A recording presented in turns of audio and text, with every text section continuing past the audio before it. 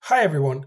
Now let's welcome the team from Flow, a mobile app that helps users easily find clean water sources using Google Maps.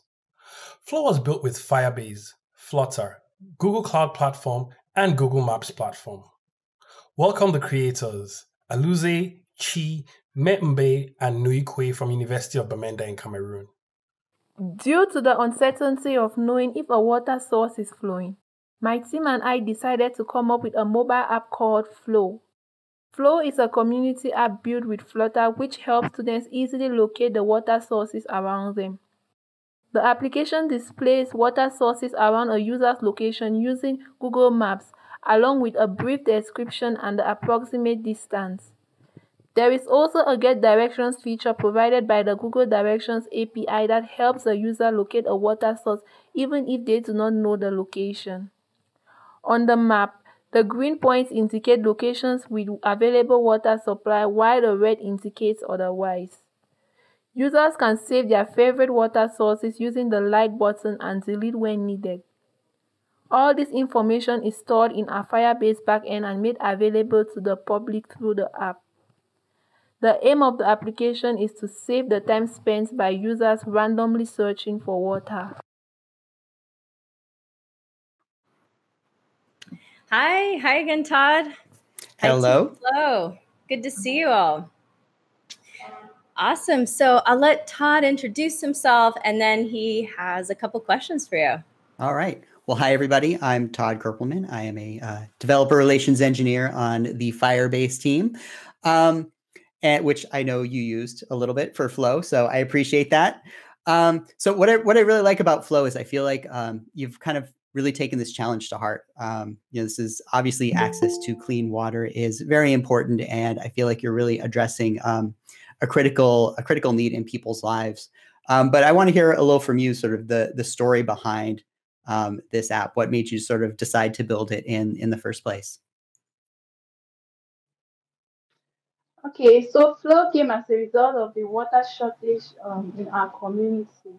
So in our community, due to this water shortage, water supply is actually being cut off from the homes of students. So due to this cut of water supply, the water is now being rationed such that they could channel water supply to this area at a particular time. Then after they cut off the water supply and channel it to another area. And this rationing is kind of at random. So people do not know when exactly water supply is available in their homes. And also in our community, there are public areas where people can go get water from. But this rationing also affects the public areas where they could go get the water from. So students do not really know when exactly they could actually, like, students do not know where water is located because they don't know whether even if they go to that area, there will actually be water supply in that area. So this now forces them now to move around with buckets looking for water. So think about this as a student. You'll probably be worried. You can wake up in the morning and you will want to go to school, but now you are worried about moving about looking for water instead of going to school.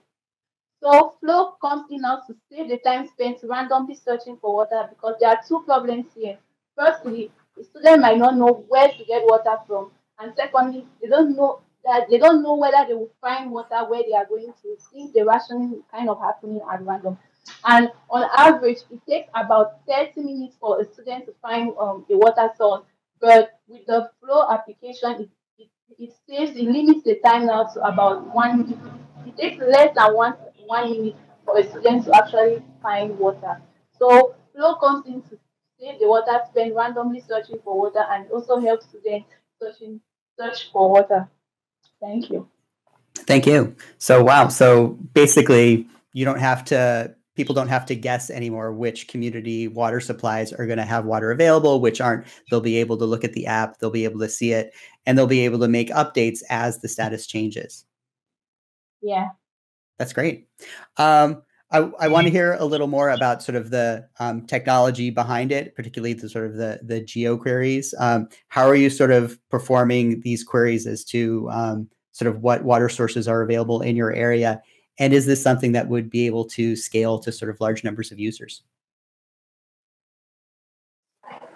Okay. Continue. Okay, so there are about 48 universities nationwide here in Cameroon, and most of these universities, students found in those universities face the same problem that we face here. And so we plan on establishing subgroups in each of these universities so that they could help us gather data and we could upload that data to our Firestore, which is going to interact with our Google Maps and indicate all the points. The data which is being gathered is actually the geo points, the coordinates of each of the water sources. That's great. So basically, you're grouping by university. Yes, Yes, that's right. grouping by university.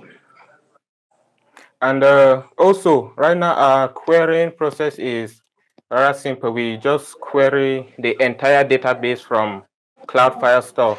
And that's because the points don't just hold the coordinates, they also hold information about the area. So, such as a description, the ID, whether it is flowing or not, and all of that stuff. So since we're in a relatively small area now, querying the entire database and running the app processes such as distance calculations and getting the directions is not a tedious process.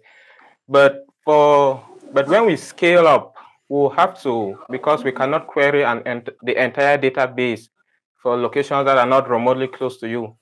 So we'll probably set up like sub databases where we can, based on your current location, query the appropriate database for you, and we run all the tasks with using the Google Maps API, the Directions API, and the Flutter location package. That sounds like a good plan. Do you have any other future plans for this app? Yes, we do. So right now, apart from just expanding, we want to make everybody increase certainty. So we would implement a feature where you can like vote or say that this source is flowing after you have visited, so that it can help others know whether this place is flowing or not, to make the app up to date. And we're also working on features such as a feature that can calculate all the distances and suggest the tab that is flowing and is closest to you automatically without you having to stress about it. That sounds great. That sounds like a really, could be a really useful feature. Erica, do we have questions from the audience? Yeah, I think we might not have time actually, but yeah, that's okay. Like, definitely take a look at the chat and ask us. Well, actually, we have the question here. So maybe real quick, if you have a quick response to how the water is validated and what parameters were used.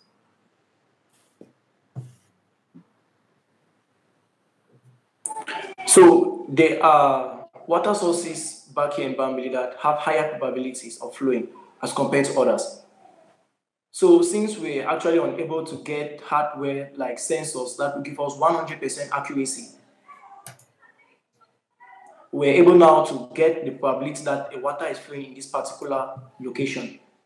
Because there are places back in Bambili where we have constant water, and there are places where we do not have constant water. But people are not aware of those places where there's constant water or not. Great. Well, thanks so much. It was great learning more about your project. Thank you, Todd. Any final thoughts, Todd? I wish you the best of luck. Like I said, I think this is a really good project in terms of sort of addressing, really looking at sort of the goals of this entire project, and really kind of addressing a need that's out there. So I appreciate all the work you're doing. Thank you so much. Yeah, thanks so much. And next up, we do have trivia. So I hope everyone sticks around for trivia. But thank you so much, Team Flow and Todd. Thanks, everyone. Bye. Thanks, Erica. See you.